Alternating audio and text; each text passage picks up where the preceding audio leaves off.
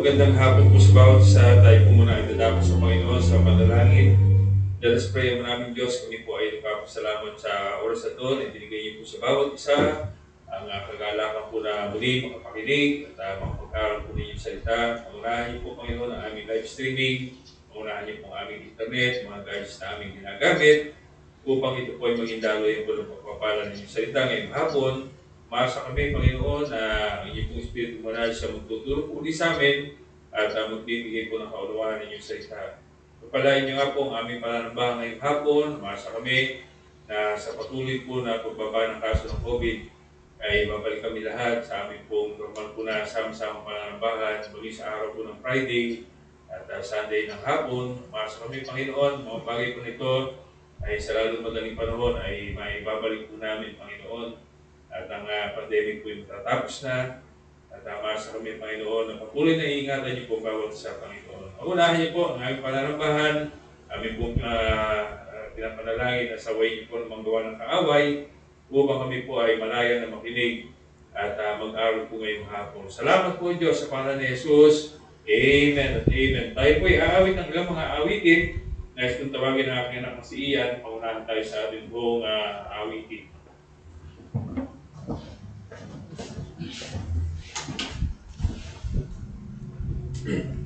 Awitin po natin song number 70, My Savior's Love. Amen.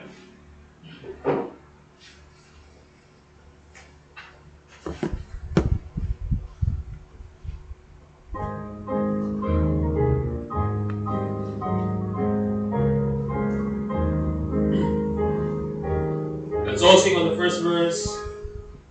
I stand amazed in the presence of Jesus the Nazarene, and wonder how he would love me, a sinner condemned but clean. How marvelous, how wonderful, and my song shall ever be. How marvelous, how wonderful is my Savior's love for me. On the second verse. For me it was in the garden, he paid not my will but died. He had no fears on his own, used the sweet drops of love for mine. How marvelous, how wonderful, and my song shall ever be. How marvelous, how wonderful is my Savior's love for me. On the verse. For first he took my sin and my sorrow, he made them his very own. He bore the burden of Calvary and suffered and died alone. How marvelous, how wonderful, and my song shall ever be. How marvelous, how wonderful is my Savior's love for me. On the last. When with the ransom in glory, his face I at last shall see, 'twill be my joy through the ages to sing of his love for me. How marvelous, how wonderful, and my song shall ever be. How marvelous, how wonderful is my Savior's love for me. Let's sing another song. Let's sing I Will Sing a Wonder Story. Song number 57.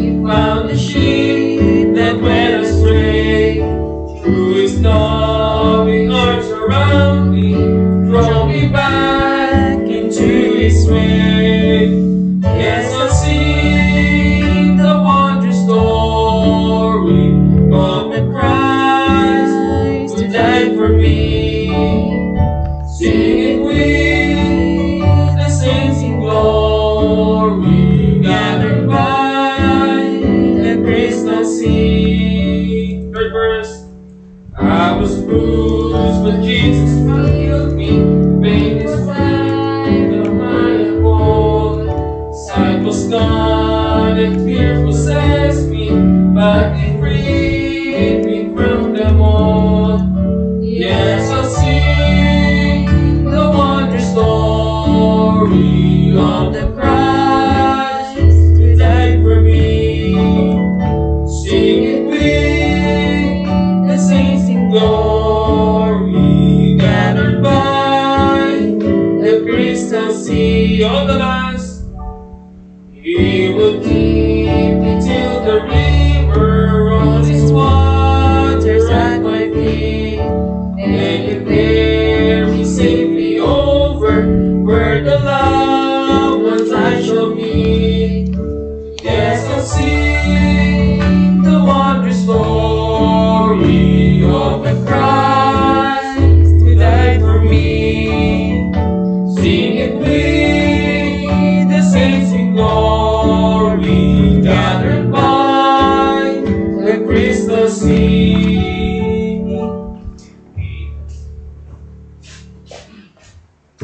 Salamat po sa mga awit po na yan. Bago po tayo patuloy na umawit sa Panginoon, ay na-announce lang po natin ihatid ang ilan po sa ating po mga announcement. So, tayo po yung papasalamat sa Panginoon. Finally, yung ating pong baptistry ay natapos na po kanina ang pagkakagawa po nito. Salamat sa Panginoon. Salamat po sa ating po mga kapatid na nagawa po nito. At maasa ko na by this month ay yan po ay masusubukan na po natin. Yung po pinaka-baptistry po natin. At maasa tayo sa Panginoon na ang ating po mga young people, mga tao po na tunay po na tumanggap po sa ating Panginoon sa Kristo bilang tagapagligtas, ay sila po ay susunod na sa tubig ng bautismo. Amen? So panalangin po natin, there are few people na ating pong nakausap na with regards po sa baptism. At meron pa tayong mga kakausapin tungkol sa baptism. At maasa tayo na within this month ay magagamit na po natin yung ating pong baptistry. Amen?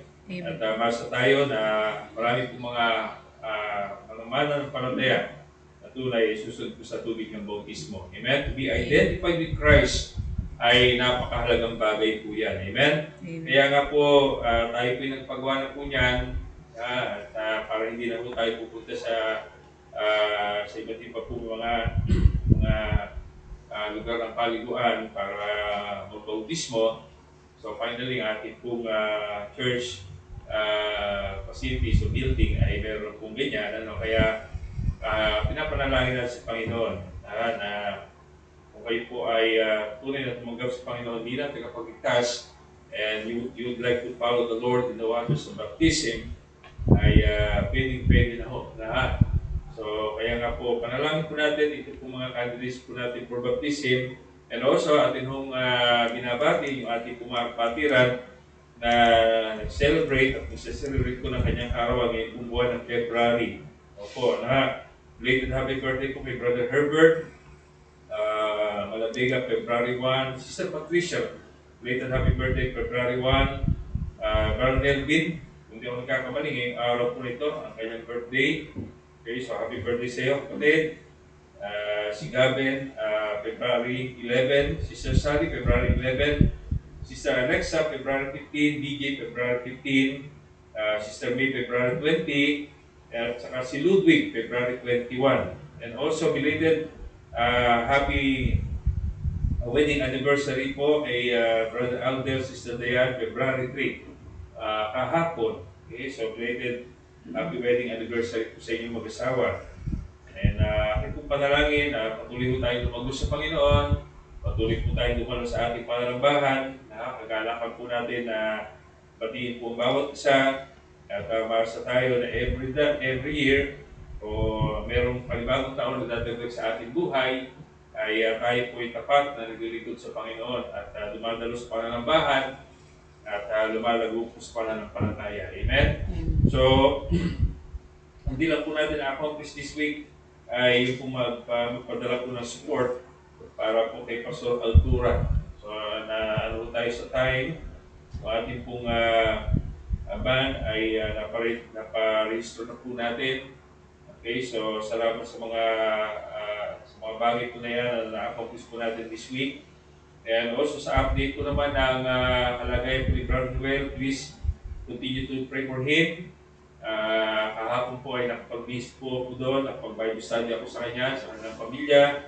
At maasa ko na patuloy siya bibigyan ng galingan ng ating Panginoon. Amen? At papasalamat tayo, no? Mag-isa kanya pong boss na talagang patuloy na puspusang tumutulong po sa kanya sa financial po na pangangailangan. At maasa tayo na siya po ay bibigyan ng kagalingan ng ating Panginoon. So, Brother Noel, alam ko nakakapanood ka, patuloy na pinapanalangin ka namin sa Panginoon at patuloy na manalangin ka tungkol sa iyong kagalingan. And also, panalangin din natin yung ating mga missionary na sinusuportahan. Doon na ipag-pray po bawat isa. Yung latest nga po ay si Pastor Aaron ng Guatemala na ang target po ay by this coming June or July ay sila po ay makarating na po doon.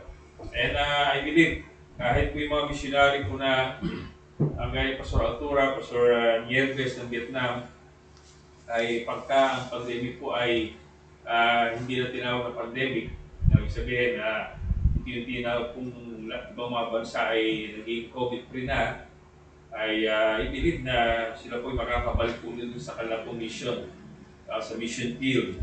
Kaya panalangin po natin na by this year ay bumalik po sa normal ulit ang ating po pamumuhay, lalo higit po ang ating pagsamba. Amen? Amen. So yun po yung mga bagay na dapat nating panalangin. And so this coming Sunday ay babasahin naman natin yung sulat ng isang missionary po natin na sinusuportahan at patuloy na ipanalangin po natin ang bawat isa. Amen? And also, ganun din po yung mga partner po natin ng mga may karamdaman, patuloy na ipanalangin po natin. Kayo po ay mayroong mga dinaramdam na kasakitan, ay pagbigay alam nila po sa atin para po na ilalagay po natin sa ating prayer request at yan po yung nasasama po natin sa ating panalangin. Amen? So, yun po yung ilang mga bagay na nais ko pong ihatid po sa atin sa ating po mga reminders. Okay, so nais kong tawagin po si Brother Ian. Pangunahan tayo sa ilang pong mga awing team.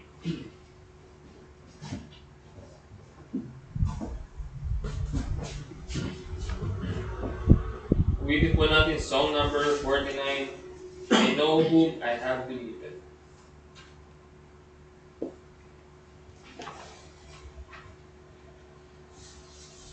Song number 49, I Know Whom I Have Believed.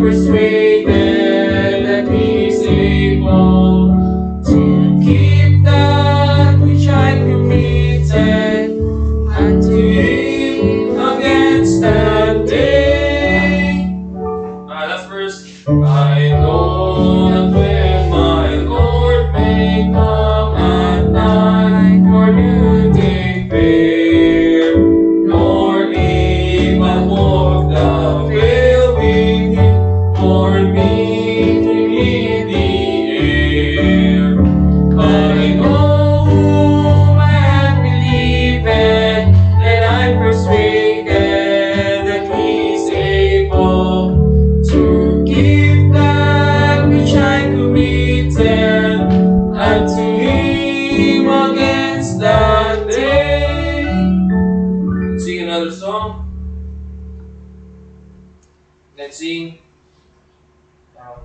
Constantly Abiding, song number 44.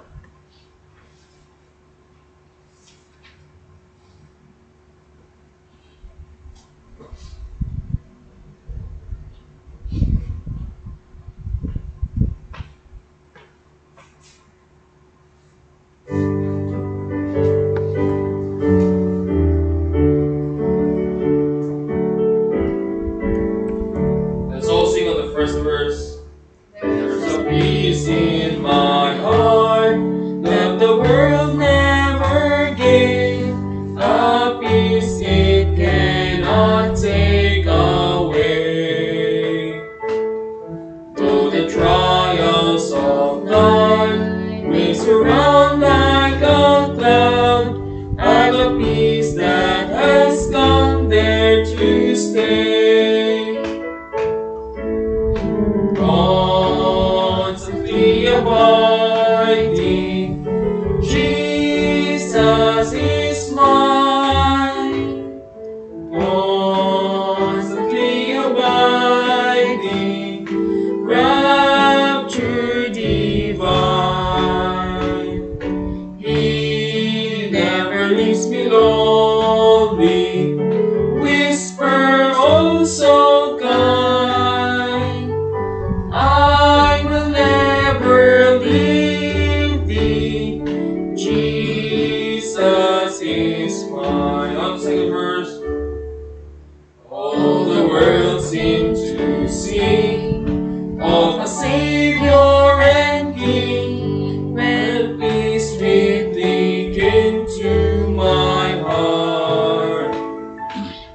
Troubles all fled away, and my night turned to day. Blessed Jesus, how glorious thou art. Constantly abiding, Jesus is mine. Constantly abiding, rapture divine. He never leaves me lonely, whisper oh so kind. I will never leave thee, Jesus is mine. On the last. This treasure I have in a temple of clay, while here on his footstool I roam.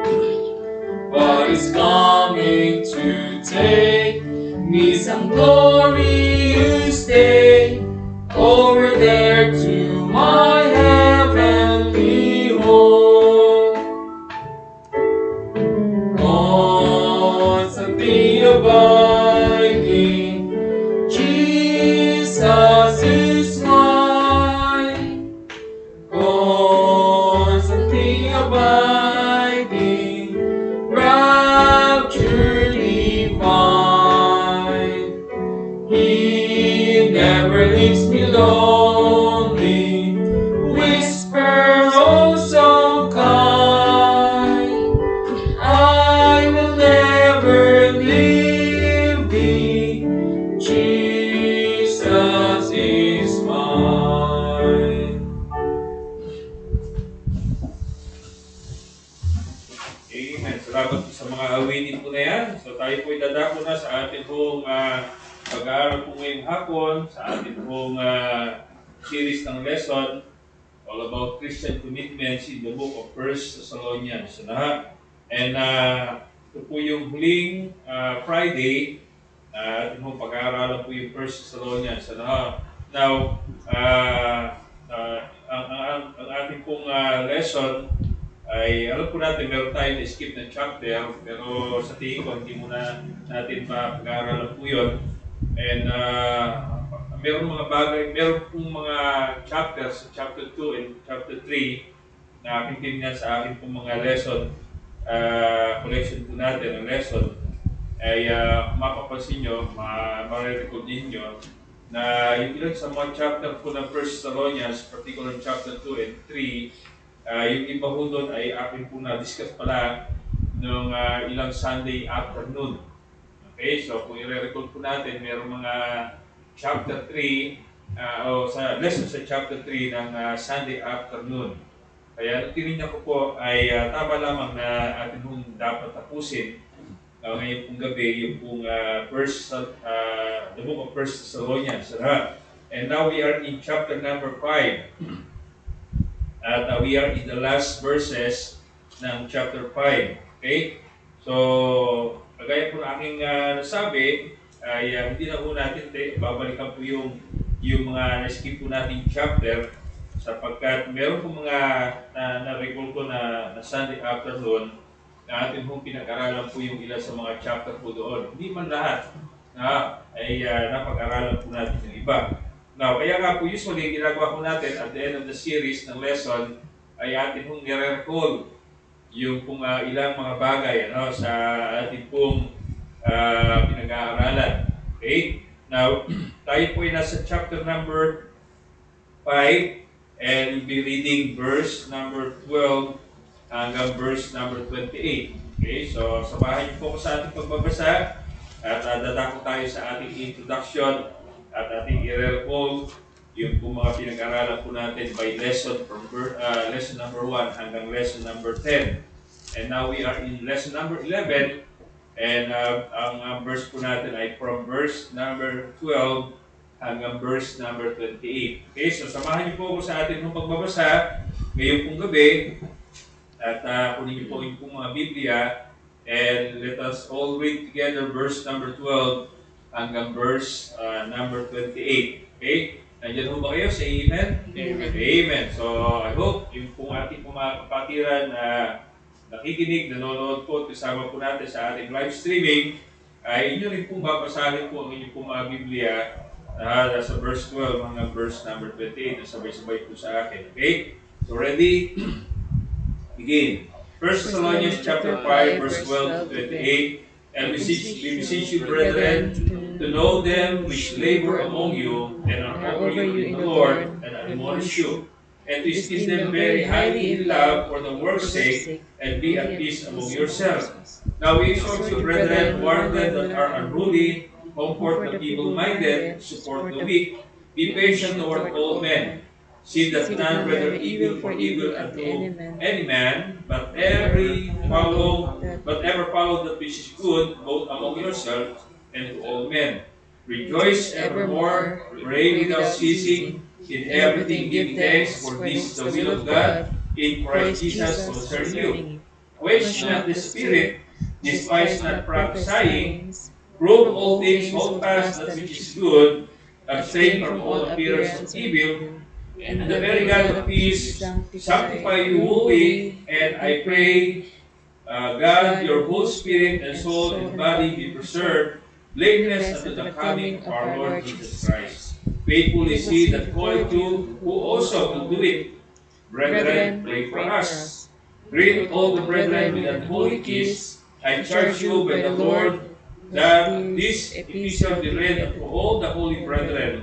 The grace of our Lord Jesus Christ be with you all. Be with you. Amen. Okay, so pagpalain na akong pagkabasa ng salita ng Diyos na ating tatalakayin ngayong pong hapon. Now, let us recall kung ano po yung mga tinalakay po natin from lesson number 1 hanggang lesson number 10. Now, every week, we proceed to the next lesson, hanggang naka-lesson number 10 na po tayo. Kaya kung isasabtitiyan po natin kung yung span o yung duration po na ating pagtatalakay po na to, since there are only 4 or 5 weeks sa isang buwan, kaya more or less tinalakay po natin ito ng 2 buwang higit. Okay, so since last year, and this the only time ngayong gabi na atin pong matatapos yung Christian commitment in the book of 1 Thessalonians. Amen? Now, sa lesson number 1, tinalakay po natin, i-recall po natin, yung lesson number 1 hanggang lesson number 10. Okay? Sa lesson number 1, tinalakay po natin yung greeting o yung salutation po ni Paul sa simbahan po ng Thessalonica at tinalakay po niya doon yung testimony of the church. Na isang bagay na pag-aralan po natin, na napakahalaga, the people are not listening to our walk, to our talk, but looking at our walk. And that is a very clear example of having a good testimony. Kalimitan, hindi dinidinig yung ating mga sinasabi at tinitingnan outright yung ating pong mga lakad. Okay, so that is testimony. Yun ang pinag-aralan po natin sa lesson number 1. Now, lesson number 2, significance of the gospel. Significance of the gospel. Ano ba yung gospel? Tinalakay po natin. Tinalakay po yan sa Ephesians. Tinalakay po yan sa ilang mga talata o aklat o sinulat ni Pablo. The gospel is the death, the burial, and the resurrection of Christ. Right? Kaya pag pinag-usapan yung gospel, ay makikita po natin na bahagi tayo sa gospel. O bahagi tayo sa gospel. Yung gospel ay malaking bahagi sa ating buhay. Okay? Sa ating bautismo ay larawan po yun ng gospel. Kamatayan, pagkalibing, at pagkabuhay. So, tinalakay po natin yan sa lesson number 1. Lesson number 2. Now, in lesson number 3 naman, the step of a good man. The step of a good man. So, tinalakay po natin yung mismong ginamit ng Panginoon upang isulat po itong 1 Thessalonians, si Pablo. So, tinignan po natin the life of Paul, ang buhay ni Pablo, at ang kanyang ministeryo na pinagkatiwala ng Diyos sa kanya. Okay, again, every good church o churches na meron pong pag-aaral ng salita ng Diyos sa ating kapanahunan, alam natin, kung alam ng mga pastor na nagtuturo po doon, na hindi ho kami ang founder ng simbahan. It is Christ. Amen? Alam po natin na it is not Pastor Manny's ministry, it is God's ministry. Right. Alam po natin na every churches na naitayo sa buong mundo sa ating panahon, no matter how large or big a church may be, hindi ho talaga sila ang founder ng simbahan, kundi ang Panginoon. Nakita ho natin sa kanta Matthew, sabi doon, I will build my church. Upon this rock, I will build my church. So, hindi ho kami ang founder. Nakakalapot isipin, kung mayroong mga simbahan nagsasabi, ito yung kanilang founder. Wala hong human founder ang tinatag ng Panginoon, kundi ang ating Panginoon sa Kristo. Yun ang sabi ko ng Bible, na the step of good man, life of Paul. Si Paul, wala siyang sinasabing, this is my church. Wala siyang sinasabing, I'm the founder of the church. Hindi minsan mababasa mo mga epistle ni Pablo, wala siyang sinabi, this is my church. I'm the one who started the church. I'm the one who, wala akong ganoon. Ako po, nag-umpisa dito, pero mandated po ng Panginoon. Through the authority given to me, upang magsimula po ng gawain. But it is not me who started the church. It is God who started the church. Kaya nga po, dito nakita natin yung kakaiba ng ministeryo ni Pablo. Okay? Hindi naman siya nagparami. Hindi naman siya talagang sa mamagitan po niya, dumami ng dumami. Hindi. Mamagitan ng pangangaral ng Ebanghelyo ng ating Panginoon. Amen? Now, yung po yung number 3. Number 4, the importance of the ministry. Importance of the ministry. The duties and responsibilities, tinalakay po doon. Kaya nga, hindi po madali na pumasok sa ministeryo. Pero kaakibat ng ating mga ministry pinapasukan ay yung pong tinatawag na duties and responsibilities. Duties and responsibilities. Siyempre, pag may greater power ka, merong greater responsibilities ka. Mas malaki yung iniatang sa iyo ng ministeryo, mas malaki po yung mas maraming ministry na involved ka sa church, mas maraming responsibilidad po yun. Hindi lang yung add-on sa pangalan mo, hindi lang yung add-on sa iyong credential. Nakakalungkot. Kaya marami yung mga members na gano'n ang kanyang kalagayan sa buhay. Bakit po? Kasi when you take up a ministry, hindi yun para lamang na idagdag sa pangalan mo, uy, ako yung ganito, ako solid ng church, uy, ako yung ganito, ako yung choir director ng simbahan, uy, ako yung ganito, ako yung bus captain sa simbahan. Iba yung mga simbahan gano'ng kalalaki. Kasi nga, kaakibat po ng pag sinabi mo ikaw ay involved sa ministry, merong duties yan at merong responsibilities. Amen. Merong bagay na talagang ibibitawan mo para lamang magampalan mo yung duties mo and responsibilities mo. Pero mga bagay na isi-set aside mo at gagawin priority mo yung ministry. Kaya ganun po yun eh. Now, lesson number 5, having done all to stand. Having done all to stand. Doon kasi, tinalakay po natin sa lesson number 5 na the oppressed and the oppressor. Kapag ikaw ay nandigan para sa Panginoon, asahan mo, meron pong mga hindrances, meron pong mga balakid, meron pong pag-uusig. Kaya tinalakan po natin doon yung oppressed, yung pong mga mananampalataya. Na sa panahon po na, grabe, di ba? Si Pablo, number 1, nag-uusig ng simbahan o ng mga mananampalataya noong panahon po niya. Then later on, he got saved, and then later on, nakita po niya yung pong ginagawa po ng mga oppressor, ginagawa po ng mga taong hinahadlangan ang gawain po ng Panginoon. That's number 5. Now, number 6 is, tinalakay naman po natin yung exhortation of expectation. Exhortation of expectation. What are your expectation? Kung ikaw ay merong ministry, kung ikaw ay naging mananampalataya, kung ikaw ay sumusunod sa Panginoon, ano yung expectation mo? Talagang lagi po merong mga hindrances at meron pong mga something na kinakailangan mong gawin. Kaya nga nakalagay doon, purity, a priority, and purity of the believers. Priority, kasi una talaga ang Panginoon sa buhay mo dapat. As a Christian, our priority is to please the Lord. As a Christian, our priority is to the will of God. Then purity. Purity. So sabihin, talagang nililinis tayo ng Panginoon. There are things sa buhay po natin na tayo po naligtas na hindi mo tama at unti-unting tinatama ng Panginoon.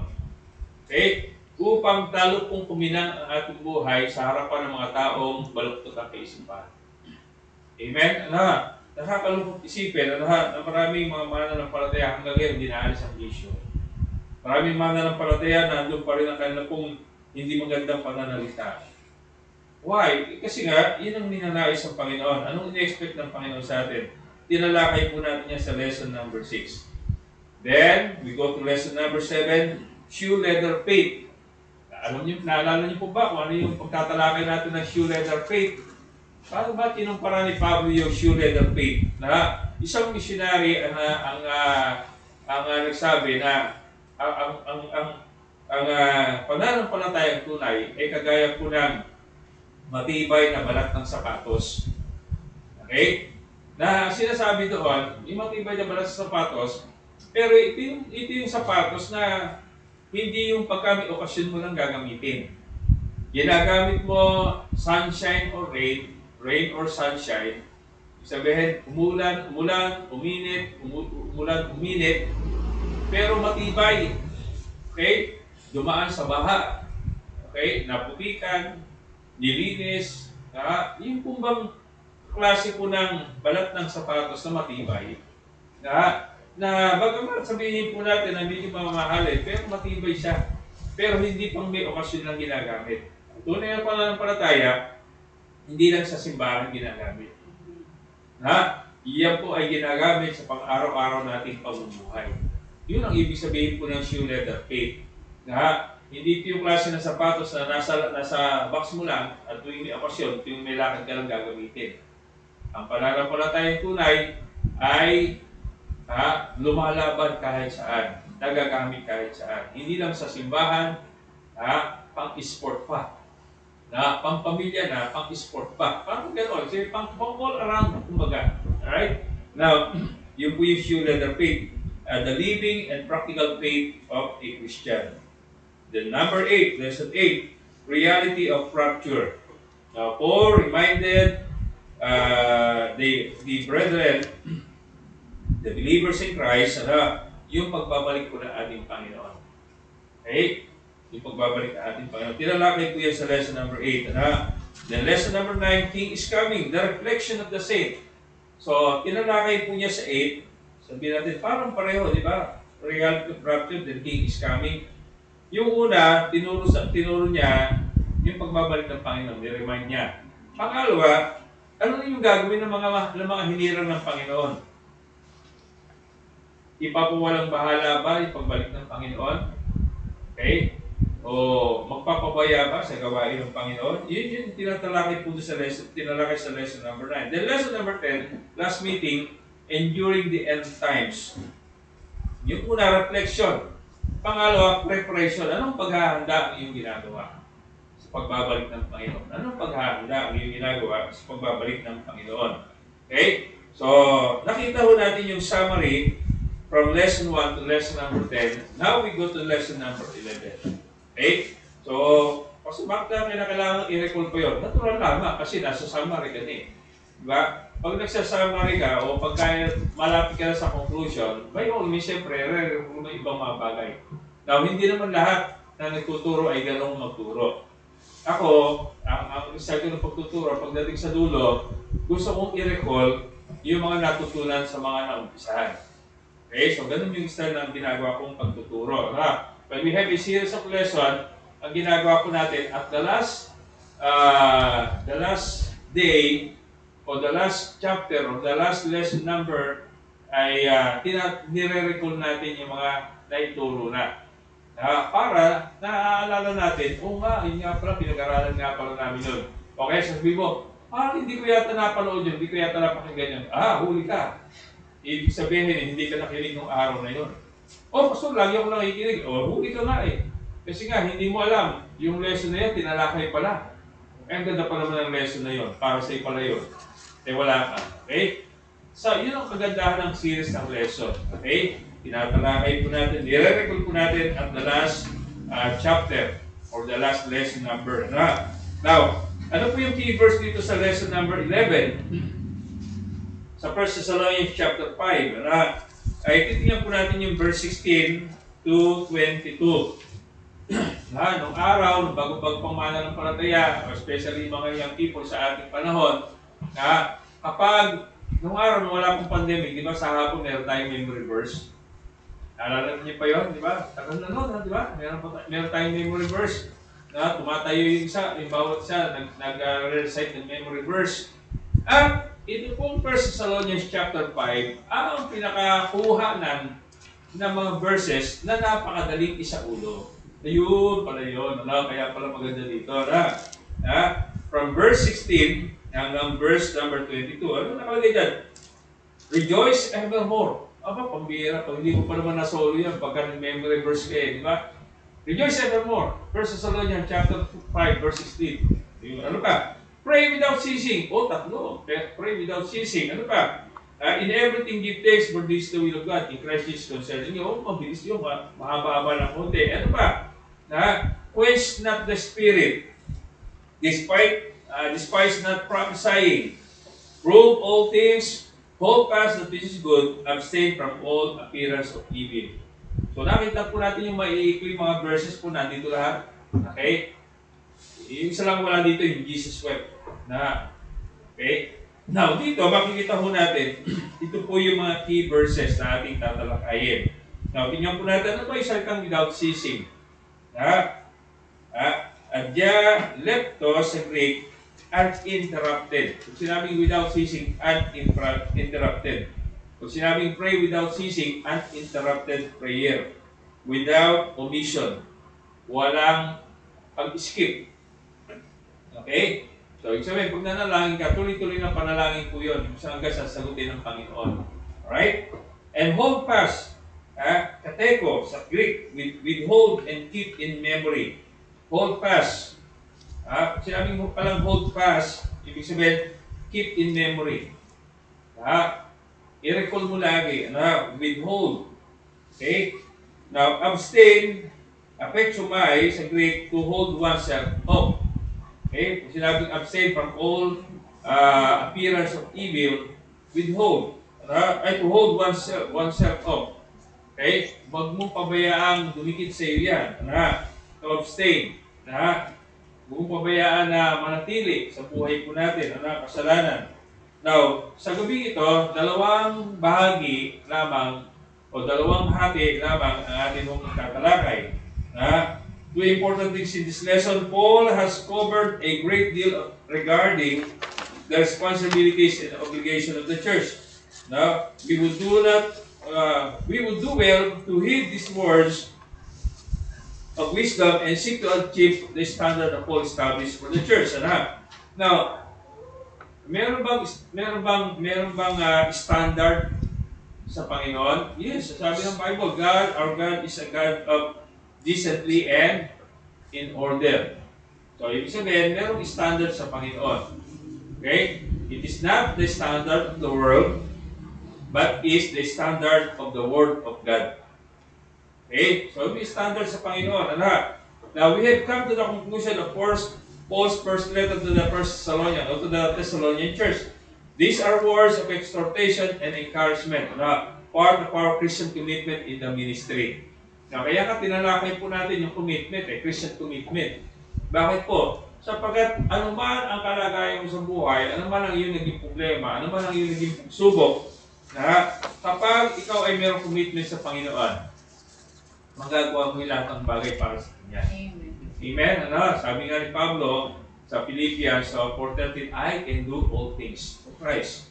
Okay? Kasi talagang pag meron kang commitment, committed ka sa gawain ng Panginoon, siyempre na magagawa mo yung lahat ng bagay para sa Panginoon. Ano?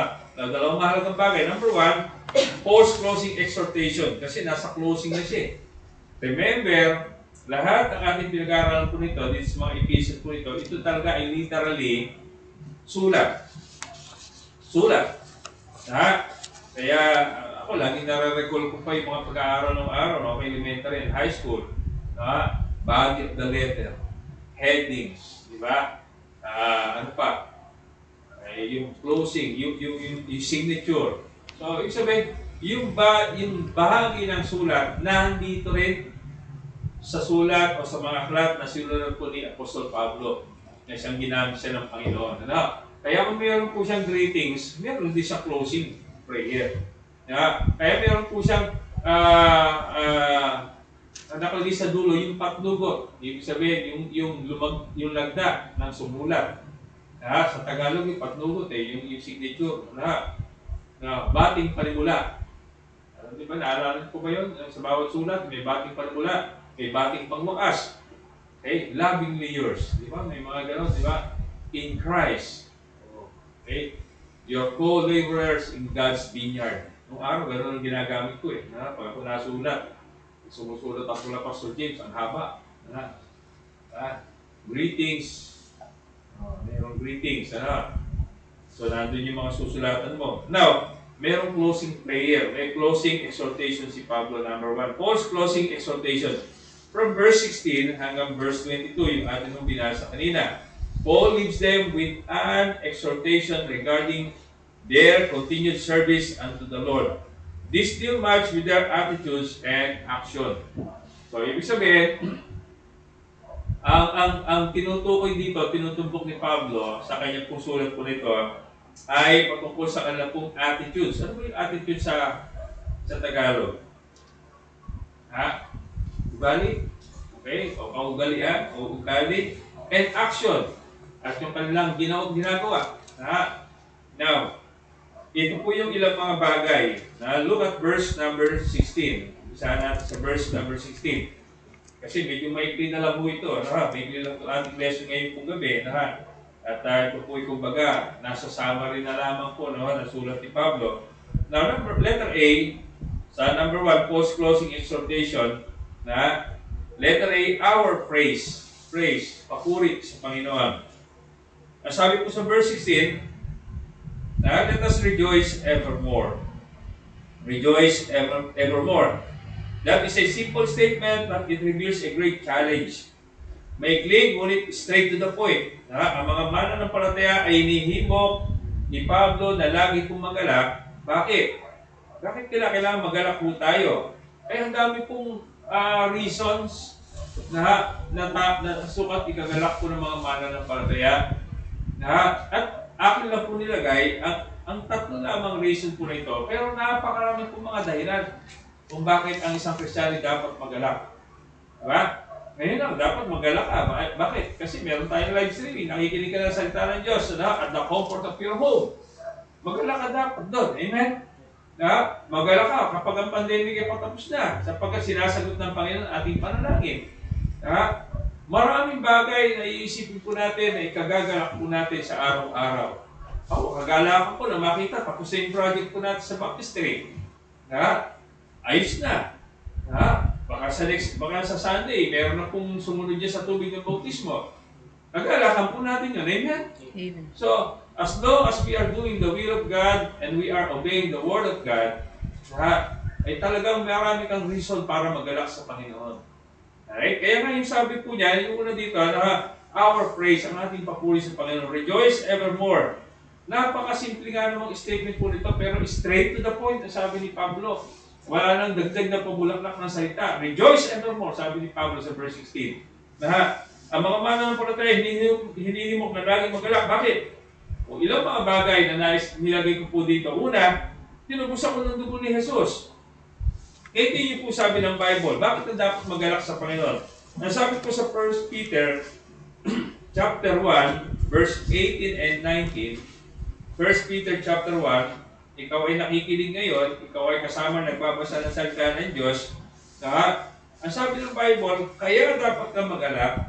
Sabi ni Pedro sa 1 Peter chapter 1, verse 18 and 19, sabi niya po dito, for as much as you know, that you were not redeemed with corruptible things as silver and gold, from your vain conversation received by tradition from your fathers, but with the precious blood of Christ, as a lamb without blemish and without spot. Now, ito yung sinasabing ang isang kasulatan o isang talata, pinatotohanan ng isa pang talata. Okay? So, ibig sabihin, how can we say na tayo po'y tinubos ng dugo ng ating Panginoon? How can we say na kagalakan po natin na malaman at alalahanin na tayo tinubos ng ating Panginoon? Hindi tayo tinubos ng ginto at pilak, sabi sa verse 18. Hindi tayo tinubos ng ginto at pilak na kung saan yung tradisyon ng mga Hudyo ng araw ay gano'n ang ginagawa po nila ng pagtubos. Hindi tayo tinubos ng gano'n.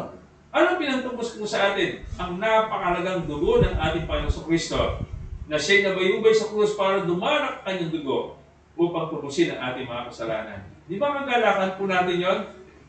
Sino ba tayo para ang Panginoon ay mamatay para sa atin? Amen?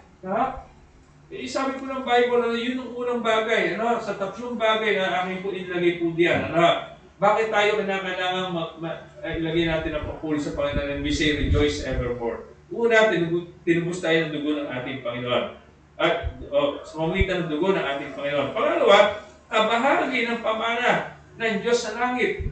Look at Colossians chapter 1. Colossians chapter 1. Hindi ka ba nagagalak na ikaw ay may pangako ng langit? Amen? Gagalakan po natin yun eh. Kagalakan mo dapat yun. Kasi ikay yung pananampalataya, ikay tumanggap na kay Kristo. Kagalakan mo yun. Pastor, nawawala yung kagalakan ng kaligtasan sa aking buhay. Totoo. Even David once said, sabi niya, restore unto me the joy of thy salvation. Pero yung kaligtasan hindi nawawala, pero yung joy, yun ang nawawala. Kapag kapag inalayo sa Panginoon. Pag ikaw ay malayo sa Panginoon, nandun ba yung joy ng kaligtasan mo? Wala. Makakapagsalita ka ba ng rejoice evermore kapag malayo ka sa Panginoon? Hindi. Kaya yung unang bagay, alalahanin mo, kaya dapat ka magalak, tinubos ka ng dugo ng Panginoon. Pangalawa sa Colossians chapter 1, 1 verse 21, sabi po dito, and you that were sometimes alienated, tama ba? Colossians chapter 1, verse number 21, tama ba? Sabi po dyan, hindi ang typing ang nalagay. Okay?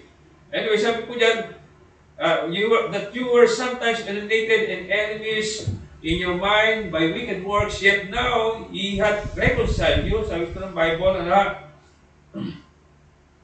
now, pagkamat hindi po ito yung aking ninais na lagay. Pero sabi po doon, kabahagi ka ng Diyos, ng pamana ng Diyos sa langit. Hindi po natin yung number 2.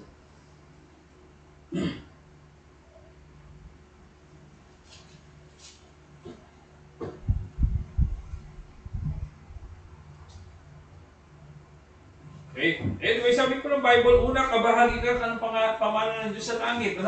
You are, bahagi ka ng inheritance, sabi ko ng Bible.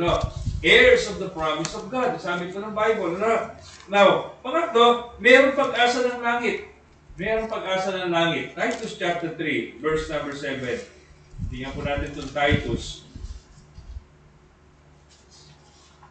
Titus chapter 3, verse 7. Okay, sabi dyan, that being justified by His grace, that we should be made heirs according to the hope of eternal life. Okay?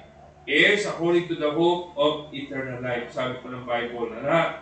Now, sabi po ng Bible, from verse number 5, sabi dyan, not by works of righteousness which we have done, but according to His mercy, He saved us by the washing of regeneration and renewing of the Holy Ghost. So, sabi po ng Bible. Now, kaya nga po, meron kang kagalakan sa Panginoon dapat. Amen? We rejoice evermore. This is our praise, sabi ni Pablo. Sa kanyang closing exhortation, una, sabi po niya, this is our praise. Ito dapat yung ating papuri sa Panginoon. Now let's go back. Balikan po natin po yung ating pinag-aaralan. Thessalonians chapter 5, verse number 16. Now we go to verse number 17. Sabi niya, pray without ceasing.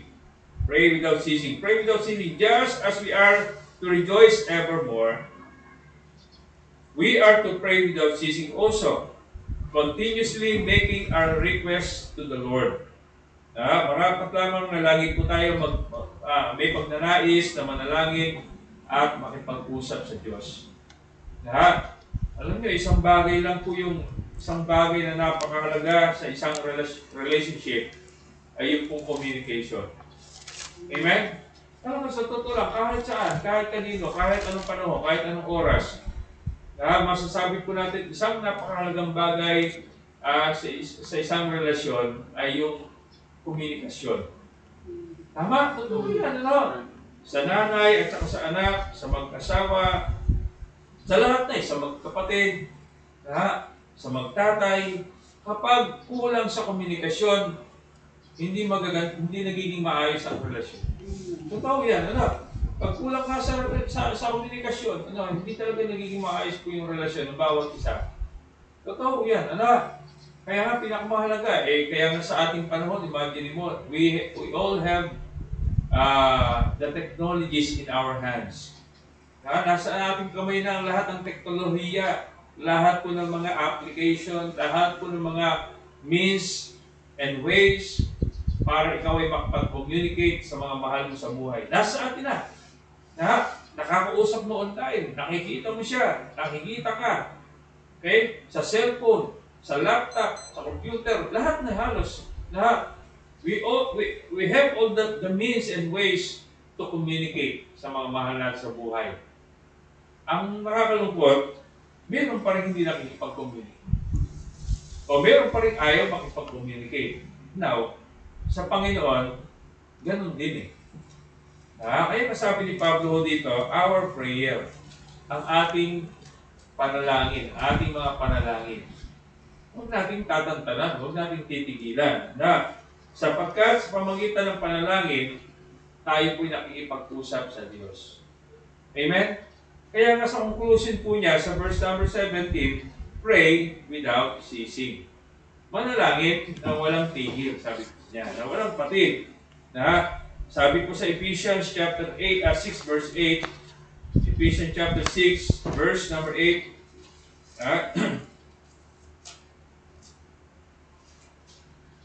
6 verse 8.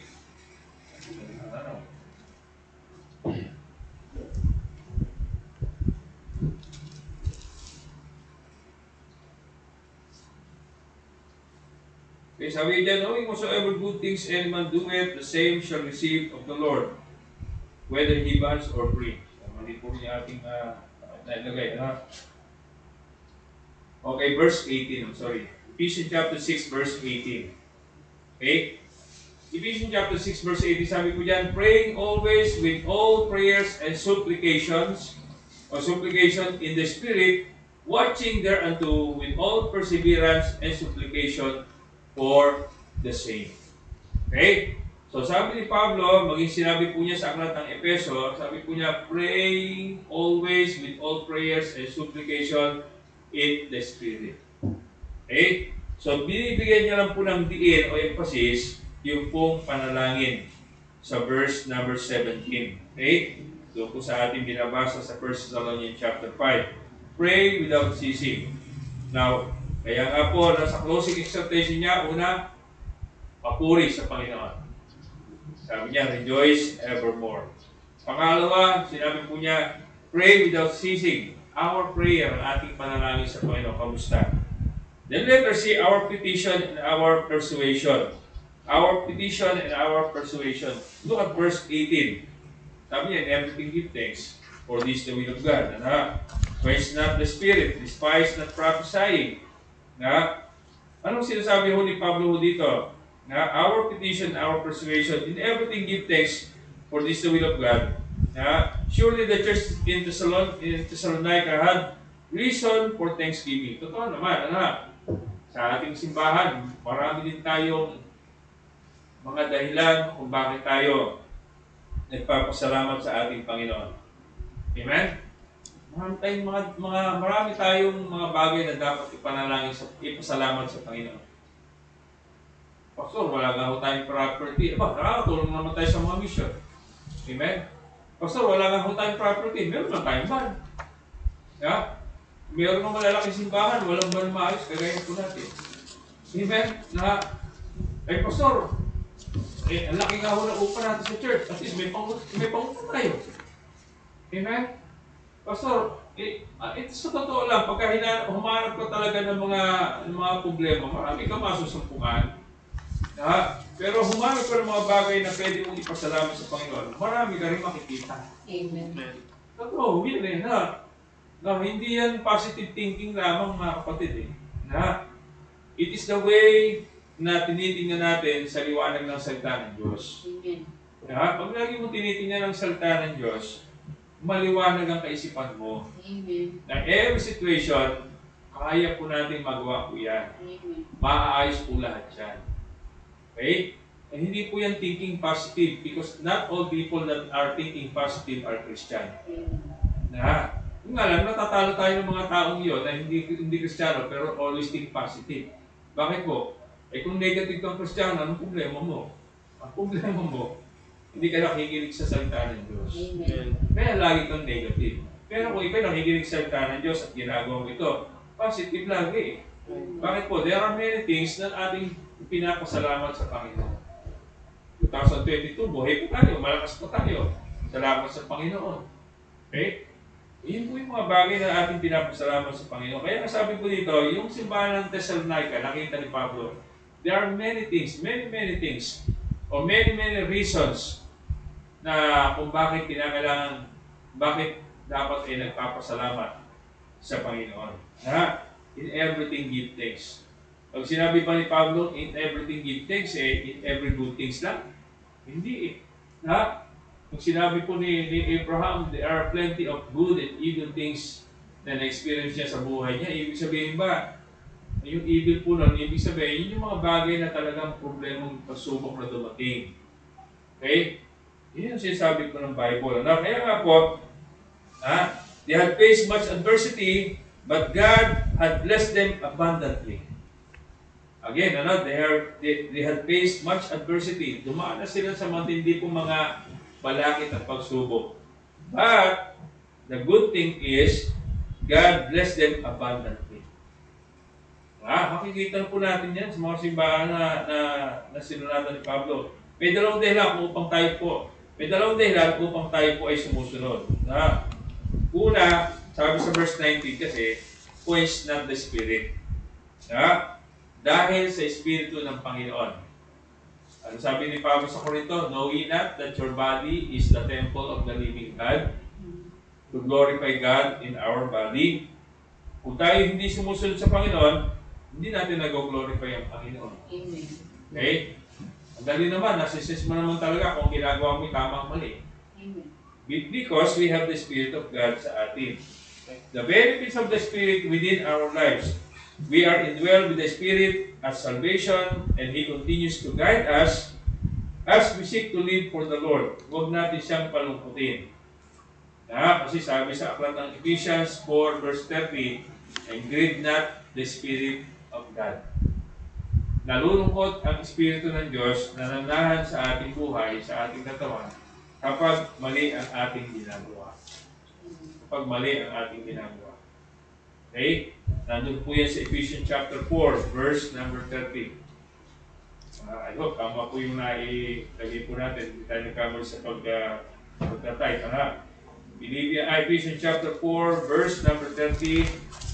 Sabi po dyan, and grieve not, the Holy Spirit of God, whereby ye are sealed unto the day of redemption.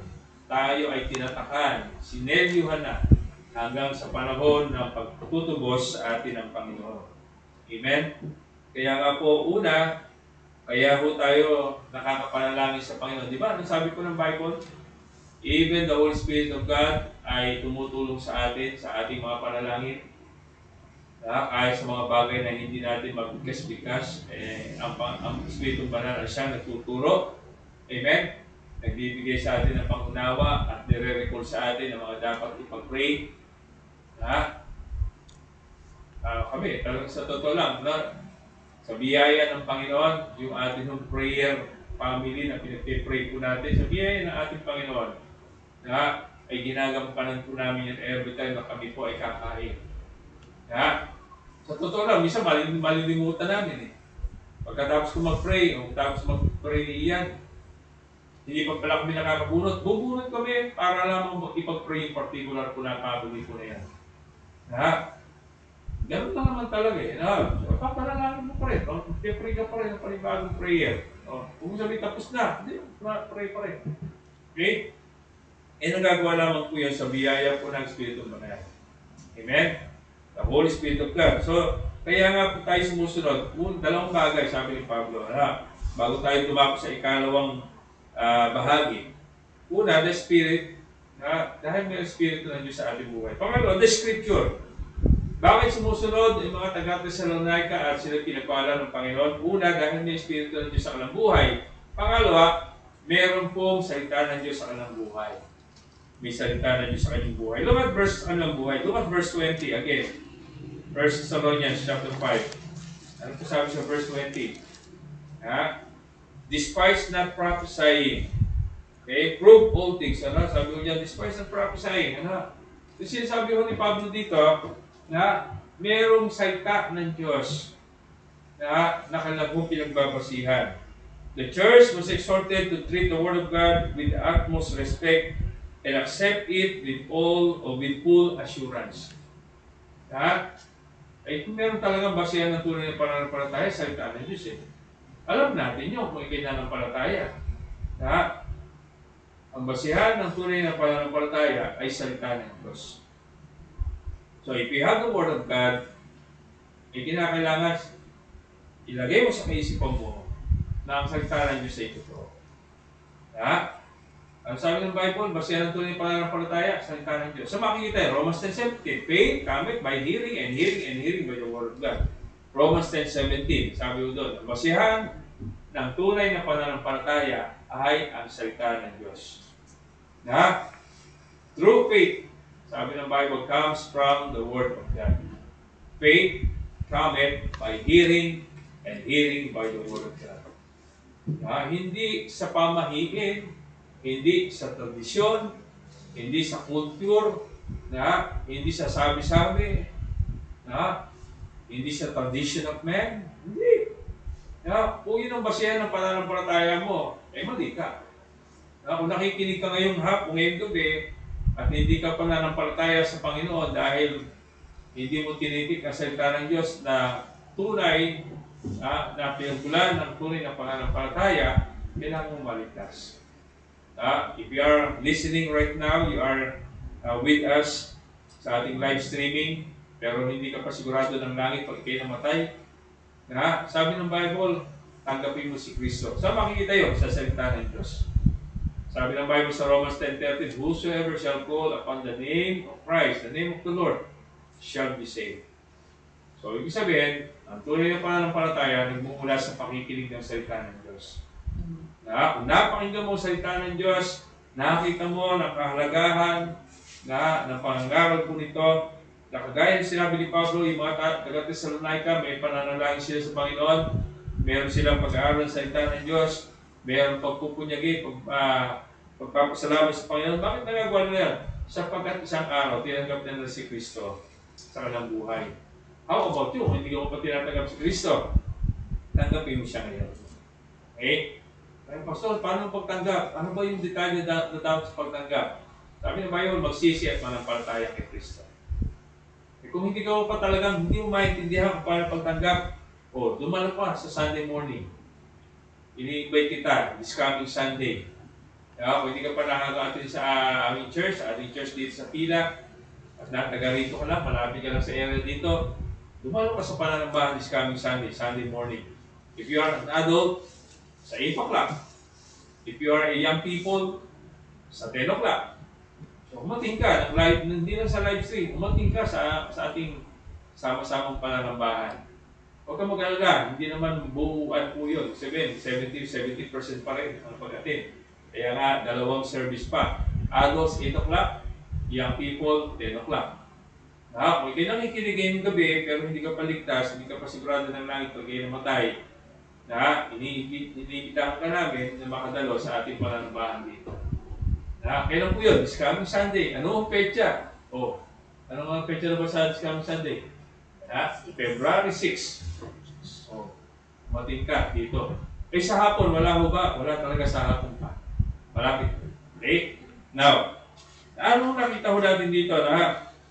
Una, nakita po natin yung closing exhortation ni Pablo. Let's move to the next point, post-closing benediction. Ano ba yung pastor benediction? Nanggaling ba sa pangalang benediction? Hindi. Anong ibig sabihin ng salitang benediction? Tingnan po natin yung verse 23. And the very God of peace sanctify you wholly, and I pray God, your whole spirit and soul and body. Nakita niyo ba yung doktrina dito? Ng Trinity? Ng tatlong bahagi din ng tao? Kung paano po ang Diyos ay Trinity, God the Father, God the Son, and God the Holy Spirit. Even Paul preached about yung ating tatlong bahagi ng ating buhay.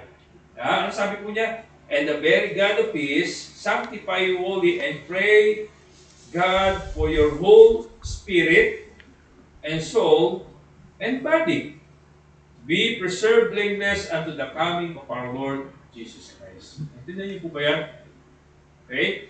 So, it is a great doctrine na kung paano nung tayo po inilikha ng Diyos, we are formed in the image of God. Sabi ng Panginoon, let us make man after our own image. Image. O sabihin, yung imahin po ng Diyos, Trinity ang Panginoon, God the Father, God the Son, God the Holy Spirit. Kaya tayo meron ding spirit, soul, and body. Malinaw po yan sa Bible. Nakita mo natin verse 23. Verse 24, faithful is he that calleth you, who also will do it. Brethren, pray for us. Ano po sabi mo dito? So nakita ko natin dito na post-closing benediction, verse 26, sabi niya, greet all the brethren with an holy kiss. I charge you by the Lord that this epistle be read unto all the holy brethren. The grace of our Lord Jesus Christ be with you. Amen. Now, ano yung benediction? The closing verse reveals Paul's blessing and prayer for the church in Thessalonica. The word benediction means a prayer that asks for God's blessing. A prayer that asks for God's blessings.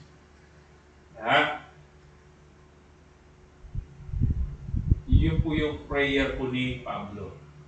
Okay? Yun po yung prayer ni Pablo sa mga mananampalataya sa simbahan po ng Thessalonica. Dalawang bahagi po yun. Letter A, his intercession and affirmation. He desired that they remain pure and holy before the Lord, being found without spot at His coming. May mga talata ko dyan. Now, tingnan po natin yung 1 Corinthians chapter 1, verse number 8.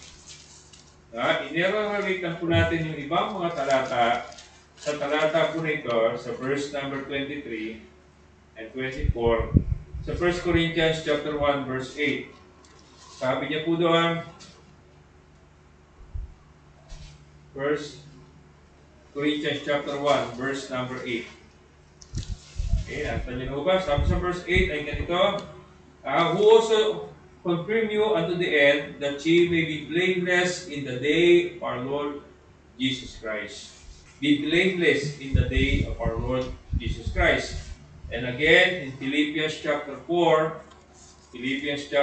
verse 9, those things which ye have both learned and received, and heard, and seen in me do, and the God of peace shall be with you, Sabi mo diyan, Philippians chapter 4, verse number 9. Now, dito nakita po natin yung kanya pong intercession. His intercession, sabi niyo yan, he desired that they remain pure and holy before the Lord. Yun ang kanyang panalangin sa mga kapatiran. And his affirmation falls over an encouraging reminder that they continue in the faith. Magpatuloy sa pananampalataya. Kagalakan po ng isang nagpapastor na makita po niya ang mga mananampalataya na kanyang tinuturuan na nagpapatuloy na sa pananampalataya. Nagpapatuloy na sumisimba, nagpapatuloy po na nakikipag-fellowship, nagpapatuloy po na lumalago sa Panginoon. Amen? Alam niyo, yun ang pinaka-enjoy po ng isang nagpapastor. Na yung lahat ng kanyang tinuturuan, lahat ng mga mananampalataya na ibinigay ng Diyos sa kanya upang turuan, pangaralan, at bahagian ng salita ng Diyos, na sila po ay nagpapatuloy. Sabi nga ni Pablo, not that I desire a gift, but a fruit that may abound to your account. Sabi ni Pablo, hindi ko humihiling na anumang regalo, kundi yung makita ko lang kayo na nagpapatuloy sa gawain po ng Panginoon. Kagalakan po ng pastor yun. Amen?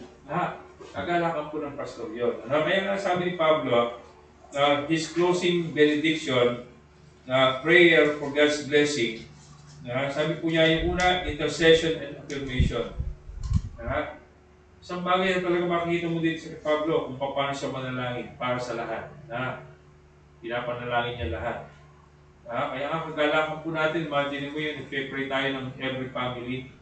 O bawat family ay pinagpe-pray po natin morning, afternoon, and evening.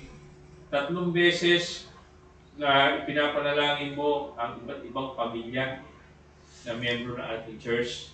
Even those people na nag-a-attend po sa atin, dinadagdag po natin yan dyan at dinadagdag po natin. Kapag sila po'y consistent na nakaka-attend, dinadagdag po natin yan dyan. Hopefully, sa biyaya ng Panginoon, sila po'y magtuloy-tuloy. Amen? Now, letter B is supplication and conclusion. Now, we go to the conclusion. Siyempre, saan ba natin yung conclusion? Siyempre, sa huli. Wala namang conclusion sa unahan. Nasa huli yun. Now, let's go to verse 25 to 27. Sabi niya, brethren, pray for us. Greet all the brethren with the holy kiss. Holy kiss? Ano po sabihin ng holy kiss? Brethren, dito na. Kasi yung kusumbre nila ng mga Hudyo, diba, beso-beso sila eh. Ngayon, bawal ho yun. Bawal ang beso-beso ho ngayon eh. Sa kanila, yung mga Hudyo, yun ang beso-beso nila. Yun ang kustumbre ng mga Hudyo sa panahon nila. O sa atin, kamay-kamayan lang. Kamay-kamayan lang. Pati, kamusta? Diba? There's a welcome here. Diba? Nagkakamayan tayo sa start po ng ating tanambahan nung wala pang pandemic. Hopefully, pag nakatapos ang pandemic, babalik tayo sa kamayan. Diba? Nakakamayan po natin ulit ang bawat isa. Kaya nga po, dito nakita po natin yung kanilang pong pagbati o batian na now, his supplication and conclusion, Paul desired and needed the prayer of the church for him. Sa kanyang pagtatapos sa kanyang sulat, siyempre, kahit naman sino, talagang yun ang desire. Kung ako po'y nananalangin para sa inyo, pinapanalangin ko kayo, para pag lamang may panalangin yun ako. Amen? Kaya nga po, alam niyo yung ating prayer, na pinapipray natin by families, huwag niyong tatanggalin ang pamilya niyo doon. Bakit? Aba, yung pagkakataon, kailangan i-pray niyo naman yung sarili niyo. Okay, asin na natin yung pangalan natin dito dahil tayo naman dito. Hindi, kahit kami nakalagay din yung pangalan namin doon. Bakit po? There's a particular time na kailangan panalangin mo yung pamilya mo. Amen? Kasi yun ang unang ministeryo mo sa Panginoon. Alam niyo po ba yun? Na ang unang ministry mo sa Panginoon ay ang iyong pamilya. Okay? Ganon din ang pastor, ang unang ministry po niya, kanyang pamilya. Bakit po? Sapagkat ang sabi ng Bible, if he cannot rule his own family, hindi niya kayang pangunahan ang simbahan ng Panginoon. Yun sabi ng Bible, ano? Kaya nga dito, makita po natin, Paul needed the prayer of the church for him. Siyempre yung desire niya, kaya sinabi niya ho dito, no? Kaya kung babasahin niyo po yung sa verse number 12, balikan lang natin yung 12 and 13, ano sinasabi niya ho dito? Hindi mo makikita yan sa mga huling mga verses eh. Yung sinasabi niya ho dito na Paul desired and needed the prayer of the church for him. Saan yung sinabi yun? Look at verse 12. Yun po yung verse 12. Hindi ko in-overemphasize po ito, pero sabi niya sa verse 12 ng chapter 5, Thessalonians, We beseech you, brethren, to know them which labor among you, and are over you in the Lord, and admonish you, and to esteem them very highly in love, for their work's sake, and be at peace among yourselves. Okay? So medyo hindi po niya, sabi niya, ipanalangin niya naman yung nagtuturo sa inyo ng salita ng Diyos. Okay? Now, sabihin natin, parang pangit pakinggan, pero niremind ni Pablo po yun. Amen? Sino ba nagtuturo sa kanila? Di ba si Pablo? Bakit sinabi ni Pablo sa verse 12? Sabi niya, I beseech you, brethren, to know them which labor among you, and are over you in the Lord, and admonish you, to esteem them very highly in love for their work's sake. Talagang, nandun mo sana yung respeto sa nagtuturo po sa inyo.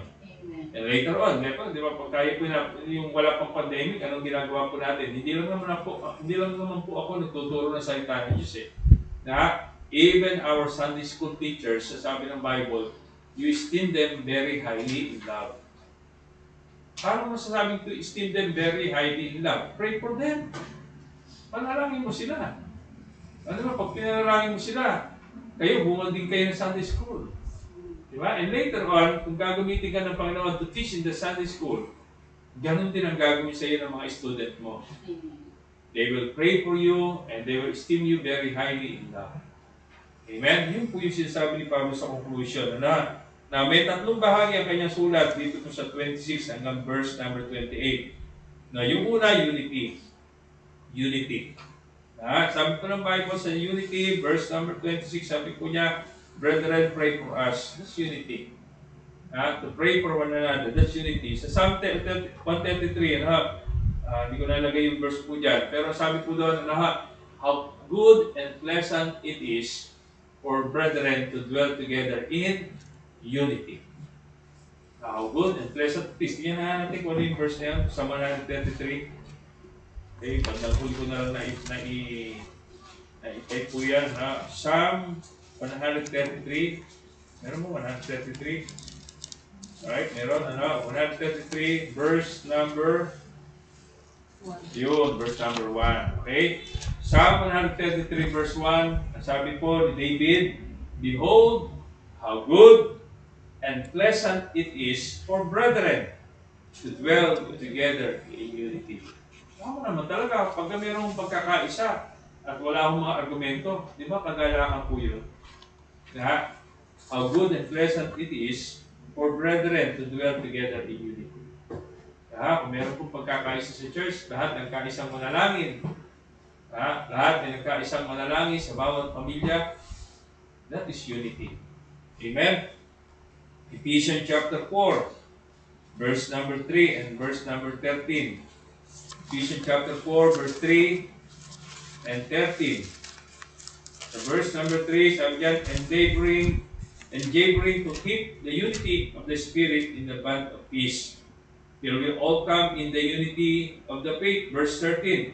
Ephesians 4, verse 13. We will all come in the unity of the faith and of the knowledge of the Son of God, who unto a perfect man, unto the measure of the stature of the fullness of Christ. Amen? Una, unity, sabi niya. Sa kanyang panghuling mga pananalita, sinabi ni Pablo na, brethren, pray for us, and that is unity. Pangalawa, conformity. Look at verse 27. I charge you by the Lord that this epistle be read unto all the holy brethren. Conformity. Bakit sinabi niya na ito ay mabasa, naway mabasa ng lahat ng mga kapatiran? Para lahat po sila, not only to have unity, but also conformity. Pag sinabing conformity, lahat sila sumang-ayon. Lahat sila mag-agree. Lahat sila magkaroon ng isang pananaw. Okay? Bawat isa mayroong paglago. Sabi ng Bible, this epistle be read to all the holy brethren. Imagine, kasi nung araw, sabi nga sa inyo, wala pa pong printing press nung araw.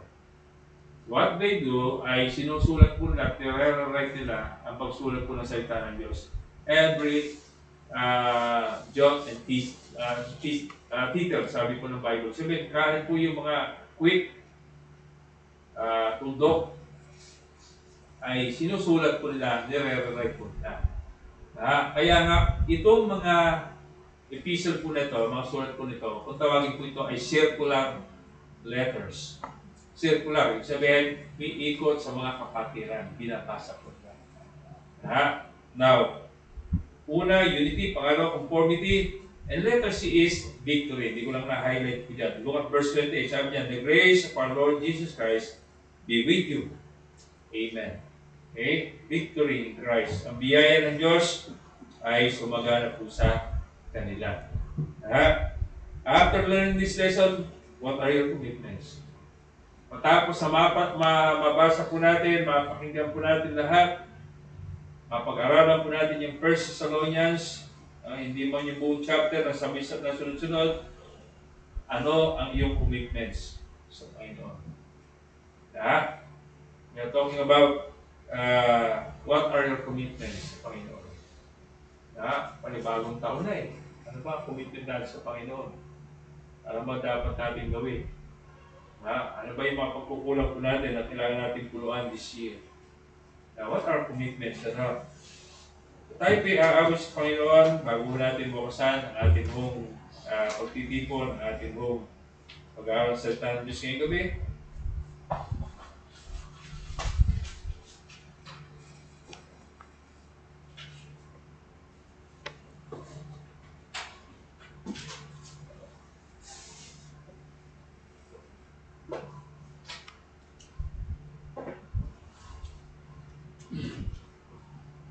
Sing Living for Jesus, 282. 282.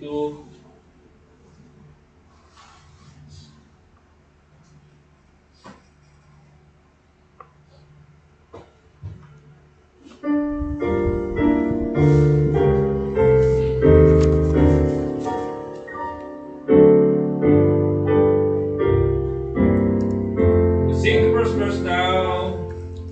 Living for Jesus, a life that is true, striving to please Him in all that I do, yielding allegiance, glad-hearted and free. This is the pathway of blessing for me. Oh Jesus, Lord and Savior, I'll give myself to Thee. For Thou in Thy atonement didst give Thyself for me. I own no other master, my heart shall be Thy throne. My life I gave henceforth to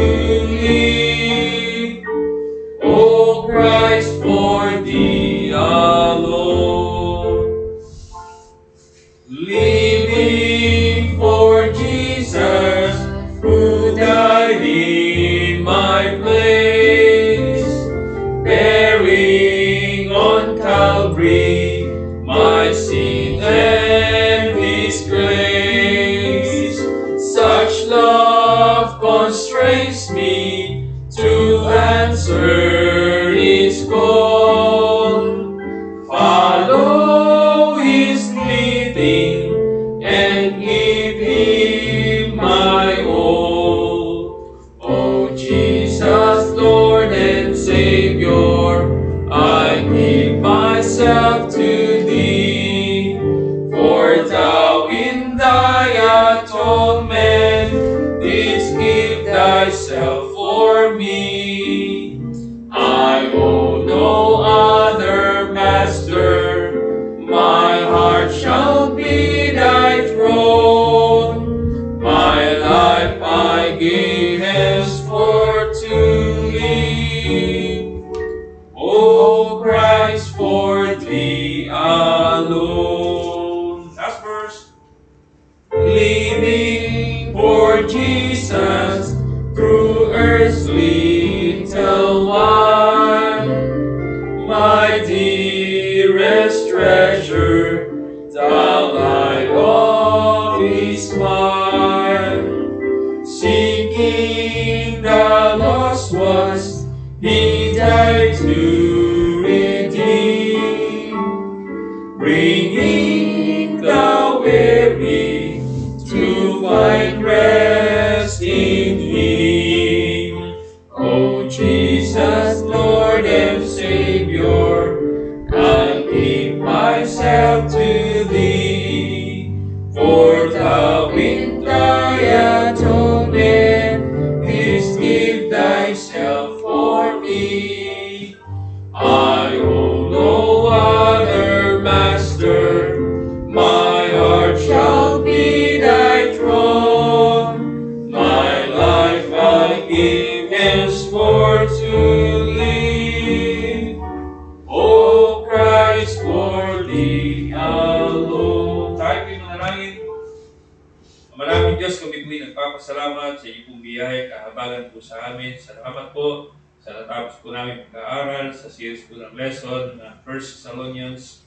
At masa kami na ito po ay hindi mawawala ng saysay sa aming pong buhay.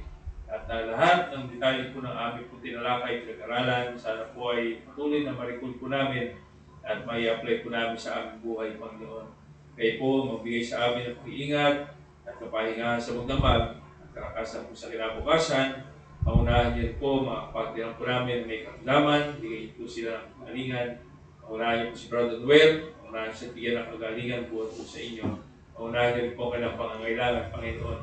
Pangunahan niyo rin po ang aming po mga dapat gawin, kabayan bukas. Sa dating na Sunday, kami po ay kabayan niyo, hintayin kami sa anumang karamdaman upang kami po'y makadalo sa aming pong sama-samang pagtitipos sa umaga, Panginoon. At ang aming pong mga live streaming, tulungan niyo kami, Panginoon, na faithfully, ito po ay amin lagi mapanood, maging bahagi po kami sa aming pong pag-aaral ng iyong po salita. Salamat po Diyos, pinag-pray din namin ang pandemic po nito matapos na kami po'y bumalik sa normal po namin pag-aaral sama-sama at iba pang mga gawain, Panginoon, sa araw-araw. Salamat po, pinupuri ka namin sa gabi ito. Sa pangalan ni Jesus, Amen at Amen. May the Lord bless us all always. Salamat po sa ating hong pakikinig at bahagi po ng ating hong pag-aaral. Ngayong gabi.